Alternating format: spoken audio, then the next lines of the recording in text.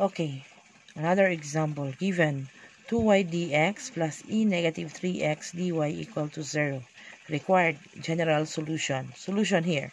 So, you group all x and all y. So, 2 dx over e negative 3x plus dy over y.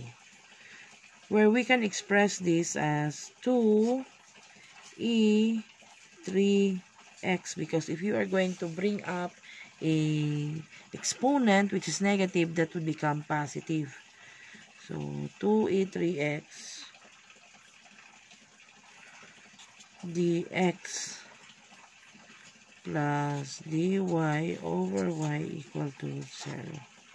Then after that one, find the integration.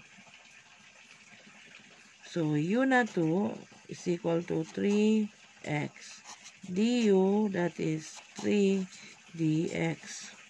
Here u naught 2 is y, du is equal to dy.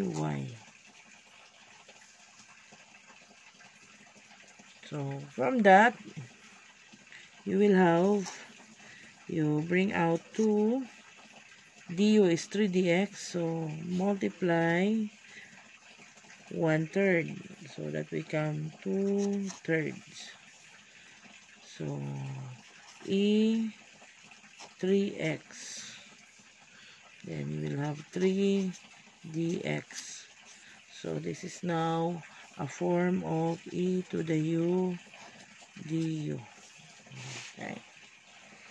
Then we will have plus dy over y equal to 0.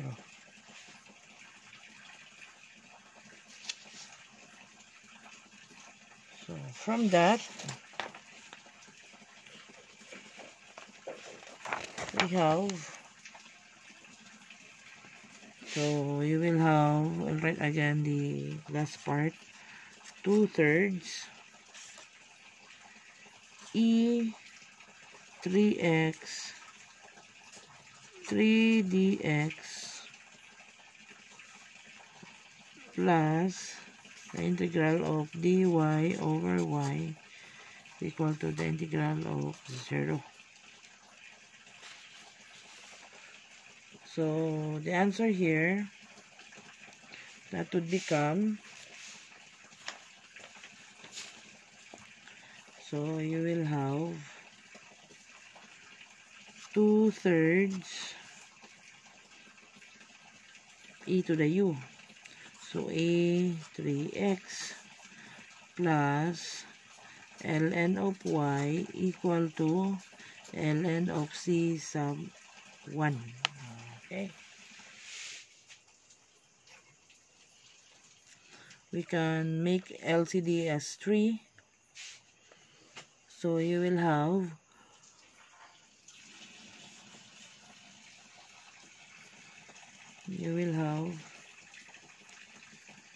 2 over 3e 3x plus 3 ln of y, okay, equal to ln of c sub 1. So therefore you will have 2 e 3x plus 3 ln of y cross multiply ln of c sub 1. So therefore you will have, where 3 ln of c sub 1, we will express that as ln of c. So 2e 3x plus 3 ly, that is equal to ln of c. So this is now our final answer.